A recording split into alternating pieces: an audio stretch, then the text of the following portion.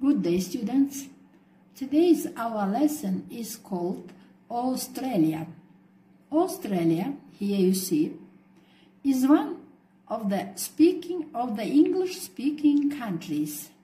It is the biggest island in the world. You see here. Now, we shall speak about its flag. Here you see the flag of Australia. The flag of Australia is based on the British maritime blue ensign, a blue field with the Union Jack in the canton or upper hoist quarter, augmented or defaced with a large white 7-pointed star, and a representation of the Southern Cross constellation made up of 5 white stars. What is the meaning of Australian flag? The flag has 3 elements on a blue background: the Union Jack, the Commonwealth star, and the Southern Cross. The Union Jack is the upper left corner, represents the history of British settlement.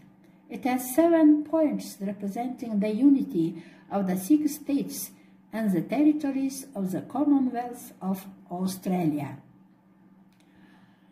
The red stripe on the flag represents the Australian Army. The dark blue stripe represents the Royal Australian Navy, and the light blue stripe represents the Royal Australian Air Force. The Commonwealth star and the boomerang on Australian Defence Force ensign represent Australia. Australia is famous for its natural wonders and wide open space, its beaches, deserts. Australia is one of the world's most highly urbanized countries. It's well known for glaciers and the attractions of its large cities such as Sydney, Melbourne, Brisbane, and Perth.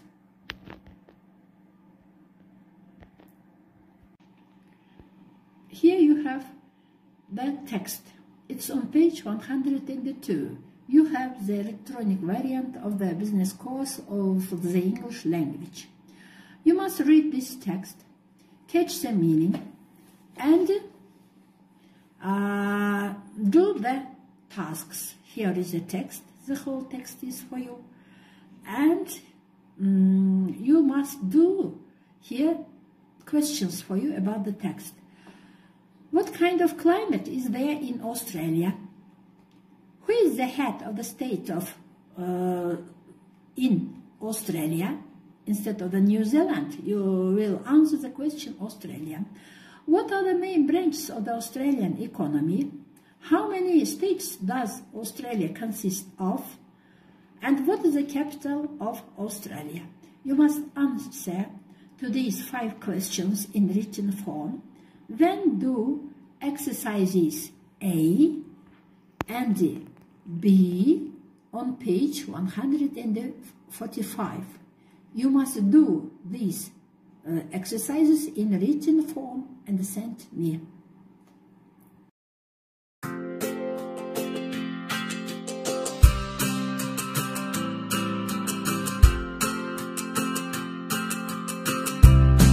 Perched on the east coast of Australia, few cities are as geographically spectacular as Sydney, the capital of the state of New South Wales and home to over 4.5 million people.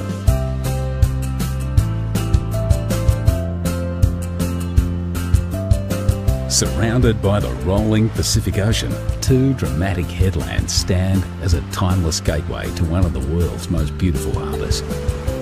Blessed with over 100 beaches, bathed in year-round sunshine and buzzing with a youthful vitality, when it comes to the good life, Sydney is hard to top. Sydney's heart is the harbour. What began as a penal colony in 1788 would within a century be transformed into paradise. From its rough and tumble beginnings in an area known as the Rocks, Sydney soon threw off its convict shackles and blossomed into a gracious city, filled with Victorian architecture and public gardens. New arrivals came by the boatload in search of a new life. The city expanded into gorgeous inner-city suburbs like Paddington, harbour neighbourhoods like Rose Bay, and into beachside communities up and down the coast. For first-timers, Sydney can feel like a maze of beaches, headlands, bays and coves. The quickest way to find your bearings is to take a trip to the top of Sydney Tower. From over 800 feet up, the observation deck offers 360-degree views of the entire city. Once you've come to grips with the layout of the city, head to Circular Quay, Sydney's version of Grand Central Station. From Circular Quay, you can get just about anywhere by ferry, water taxi or train. Just to the right, like white sails billowing in the breeze, is the Sydney Opera House. You don't need a ticket or tuxedo to explore this incredible performance venue. Whichever way you look, inside or outside, up or down, the Opera House is nothing less than an architectural miracle. Just behind the Opera House, on the site of Sydney's first farm, are the Royal Botanic Gardens and the Sydney Domain. Here you'll find Government House, the Art Gallery of New South Wales, and some of the leafiest views in Sydney. To the left of Circular Quay stands the famous coat hanger, the Sydney Harbour Bridge.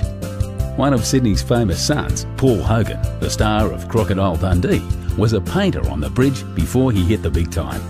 But you don't need to work on the bridge to enjoy the views from the top. Simply strap on a safety harness and join a bridge climb tour. Just across the bridge at Luna Park, you'll find Sydney's most famous smile. The rides are a little on the vintage side, but the locals wouldn't have it any other way.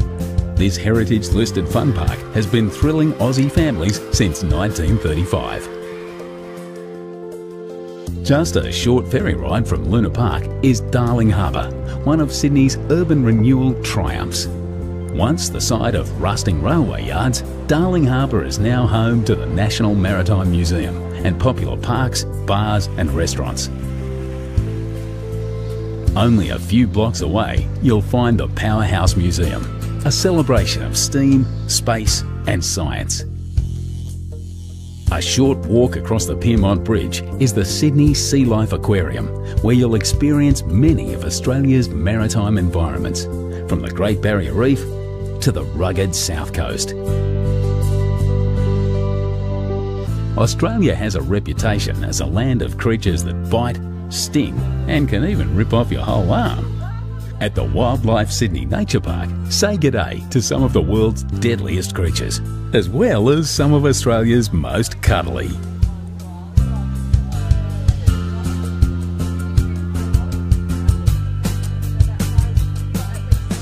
But for the zoo with the view, hop back on the ferry and cruise over to Taronga Zoo. Ride the cable car to the top of the hill and follow the paths back down, past some of the happiest and most relaxed looking creatures you'll ever see. And who wouldn't be with views like this? When it's time to cool off, grab your towel and head to Bondi Beach. You haven't experienced Sydney until you've felt Bondi's golden sand between your toes. The beach is patrolled year-round by bronzed Aussie lifesavers, but always remember to swim between the flags. Another famous seaside suburb not to be missed is Manly. The 30-minute ferry ride from Circular Quay to Manly Wharf is all part of the adventure. Go for a dip in the gentle harbourside waters of Manly Cove, or head through the historic Corso to Manly Beach. If you've never tried surfing, pack your board shorts. This is the place to learn. Feeling energetic? Hike the coastal paths and bush tracks to North Head for some incredible views back to the city.